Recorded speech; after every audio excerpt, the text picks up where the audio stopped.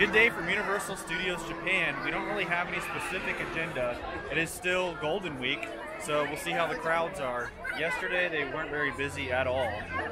Today it's looking a little more busy. It took about 10-15 minutes to get in just from the main gate. And the park has been open for a few hours now. There is a whole row of Minions out right now. It's just funny how short these costumes are. And they have quite a bit of them. First snack of the day is going to be here at this temporary Detective Conan booth. And they have two options. I thought this was a churro, but it's actually a cookie pie with milk and coffee. And we're getting the It's a Showtime bao bun, but it has truffle flavor filling. So it could be interesting. And there it is. Alright, that bao bun was better than expected. It's pretty good. I went in with low expectations because we've learned the bao buns here usually look really awesome, but they're mostly bread and don't actually taste all that great. That one's pretty good though. Don't know if I'd get it again, but it was good. At least the bread and filling ratio was somewhat. Yeah, there was actually a lot of filling in there and the truffle stood out. Hollywood Dream has a 70-minute wait and 80-minute for backdrop. So it looks like it's going to be a pretty standard day as far as crowds go. In the Wizarding World, they have magical creatures out and available. I think there's like a Niffler over there. We tried doing it before, but it is usually very crowded, and as you can see, it's pretty busy in here today. Over here in front of the train station, there's a dragon. It's kind of cool. I've never seen this one before. There is quite a bit of seating in here right now, and they've changed up the menu recently, so we've got some new stuff here. This is the Irish stew set. I don't know if they've only changed it here or at the ones in the States too, but you get a stew, some veggies, fries, bread, and a salad. So that's pretty awesome. That's a good variety, and it looks somewhat healthy. Treacle tart. This thing's really good. But they no longer have just the shepherd's pie. It used to be a shepherd's pie and a salad. Now you get corn and chicken with it. The food was all really good that we just had, but as we're walking to Hogwarts, if you look to the left, you used to be able to see Nintendo World, and you still can, but now you can see a thing for Donkey Kong. A giant looking gorilla banana golden statue thing. I've always wanted to try one of these pizza danishes in the Amity section. I always forget, but they do have a new version here. Tuna mayonnaise and Sakura shrimp, which sounds pretty good, but they've always had the teriyaki chicken one. The Sesame Street characters are out and about, and they have Cookie Monster. I feel like I haven't seen him in a while. There goes Cookie Monster, off to find some more snacks. You can see that girl has a plush of it. Stepping into the Parkside Grill, one of our favorite places here in the park, for some dinner. We just ate at Parkside Grill, but I totally forgot to show what we ordered. Sarah got this lamb chop here. How was that? That was pretty good. It wasn't the full lamb chop that you see here. It was like 3 of them. But that was the perfect amount. Do they have a half size and full size? I didn't see one. Huh. But yeah, that was really good.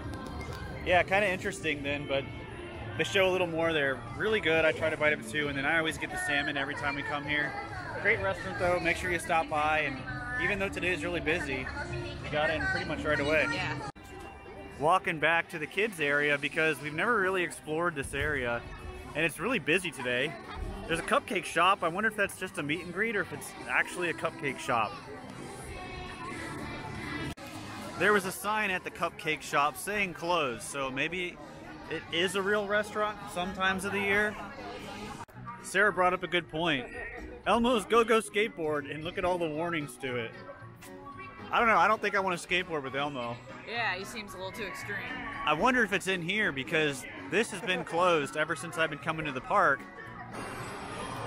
This is huge in here. It's kind of like the Snoopy soundstage area, which is currently closed. Probably getting some work done. Wow. And you'll see over to the left, they've got like a climbing play thing. Oh, 10-year-old me would have loved this. That ball pit looks so fun. Bubble bath themed.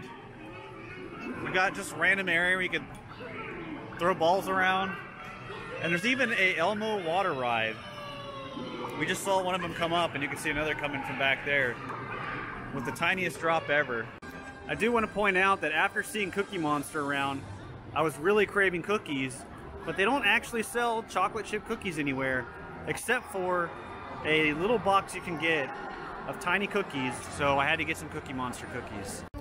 For anyone who's been to Super Nintendo World, you can tell this is a very long line to get into the area. The umbrellas are where they actually check your code, and we're all the way back here.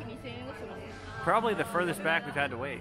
In Super Nintendo World, you could already tell it's pretty busy, but what's really awesome is you can see, once again, Donkey Kong back there, and that goes really far back. I unfortunately can't zoom to get more detail on there, but it is really far back, and it is going to be a pretty large land based off the looks of it. A whole lot of people in here tonight, but we at least got to hit a few blocks, and we're going to go ahead and go back out into the park, because this is probably the busiest we've seen it back here. Over in Jurassic Park, we're going to the Discovery restaurant because it has been rethemed as a Monster Hunter cafe. Look, you can see the kitty cats making. Oh yeah, the kitty cooks. Yeah, this is nice in here because there's a specific cake dessert that we're looking to get. Here's a look at some of the food items. That Arctic cake is what we're getting. It's a blueberry cake. Plenty of different meat platters. And then it's probably hard to see with the glare. The Mega Potion drink, honey and green apple. We might get that also. Alright, and here is the Monster Hunter Arctic Blueberry Cake. This thing looks awesome. That is so cool. It has like sparkly wings. And here is the potion drink, which also looks very cool. It has like little seeds on top. So here's something pretty wild they have. It's an AR thing where you scan the dish you got for Monster Hunter, and once you get it close enough, there we go. It'll actually activate a special little scene. So you'll see the dragons there, and it will interact with the table. And it has like AR 3D motion, so if you move the dessert around, go ahead and move it around. It'll move the whole scene. Back in the New York area, we're going to check out the Detective Conan show. Pretty long wait at the moment, but we need to see inside the former Cyberdyne systems. And here we are walking through the old T2 ride. And it looks like the queue goes up way over there as well. This hits right in the nostalgia walking in here. And you can see up there is where Kimberly Duncan would talk about how great Skynet is. This is so cool. Here it is. The old T2 theater. Not too sure what was going on with the show because it's only in Japanese, but stepping out of the theater, they have this backdraft fire truck, which I don't think I've ever seen here before. Kind of neat that they have this. This is some cool little information that they have because this is actually imported from the US for the grand opening back in 2001, which is the year the park opened. That's awesome.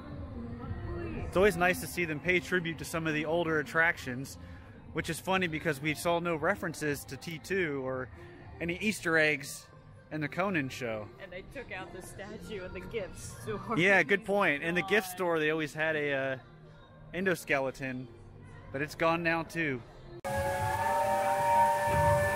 It's actually quite empty here in Hogsmeade now. So much so that the conductor is asking people if they want pictures taken.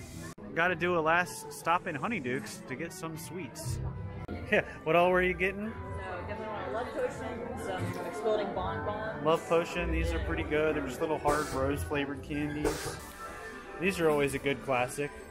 Exploding bonbons, but I always forget, I think they're a little different here.